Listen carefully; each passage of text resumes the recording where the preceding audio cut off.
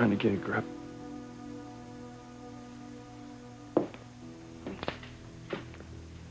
You're grieving for your sister. It's not only dealing with my sister's loss, right? Somebody did this to her. I gotta find out who's responsible for her death.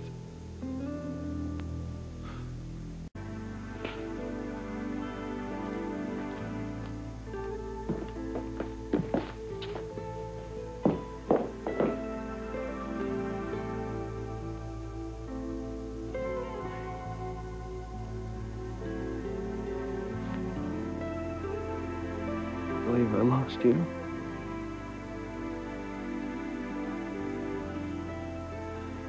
I believe you're gone. Look at her. She was so alive and so peaceful. I'm sure she is at peace, Louise. I'm gonna get to the bottom of this. I'm gonna find out who made my sister take this fall that cost her her life.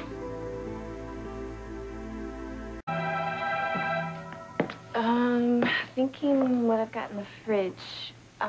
Oh, I've got... no, Mother ate that. I'm really not that hungry. Louise, you have to eat. Let me see. Chili.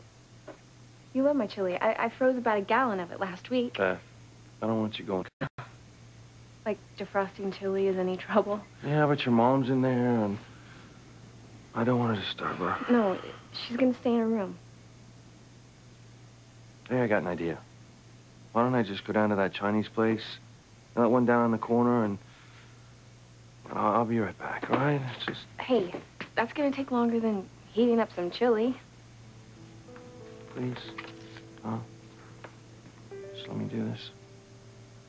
You've done so much for me lately. I haven't done anything. No? Who's been the one who's been there for me when I needed you? Helping me, supporting me through all this? Anyone would have done the same thing. Yeah, well, no one else has. Only you. I don't know what I'd do if I lost you.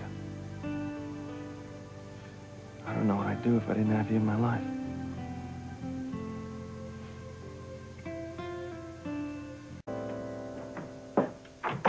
Well, that was the longest execution in the history of the world. What? I thought you were never coming to back here. Unfortunately, I am. Well, the food was lousy.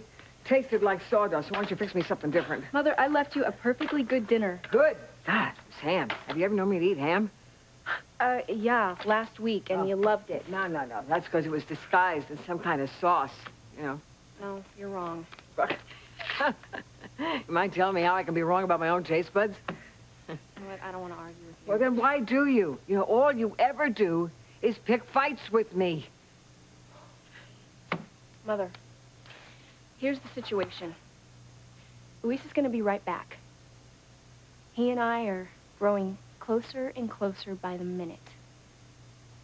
So you think he's going to pop the question, huh? Don't hold your breath. He feels terrible, and he needs me to comfort him. So, I want you to go to bed and not make a sound. Don't you dare make a sound. Go.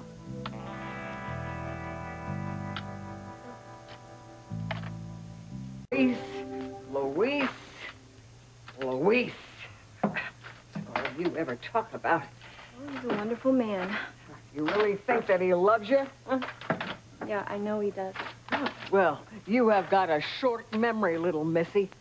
I can remember him dumping you way back when you were a pretty little thing. He didn't dump me. Well, he sure as heck didn't marry you, did he? Because of his family. Yeah, blame it on them. Mother, I'm not blaming anyone. Luis had a responsibility to them, that's all. But now things are different. Yeah, you're older. Luis and I are closer. Closer? No, he'll never love you. Mother, that is not true. He will never, ever love you. You know what? He does love me. And we're going to have a future together. You'll see. No, no, no, no, no, Missy. You see, what I'm going to see is you ending up as a spinster pining away for Luis. Well, you guys never have a future together. He'll never be able to offer that to you. I know that. Because he doesn't know you, not the real you. What do you think he would do if I were to tell him the reason I have this walker, huh? Sure kill any chances of him ever loving you.